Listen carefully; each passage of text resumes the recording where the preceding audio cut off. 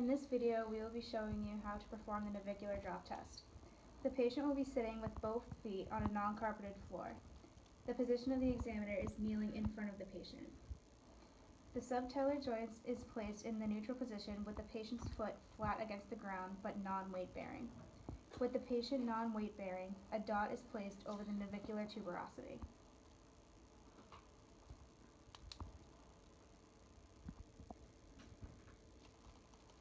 While the foot is still in contact with the ground but non-weight bearing, an index card is positioned next to the medial longitudinal arch.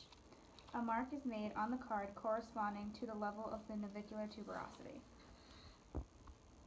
The patient then stands with the body weight evenly distributed between the 2 feet, and the foot is allowed to relax into pronation.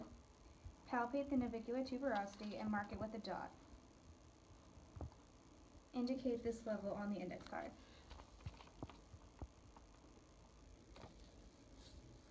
The relative displacement of the navicular is determined by measuring the distance between the 2 marks in millimeters.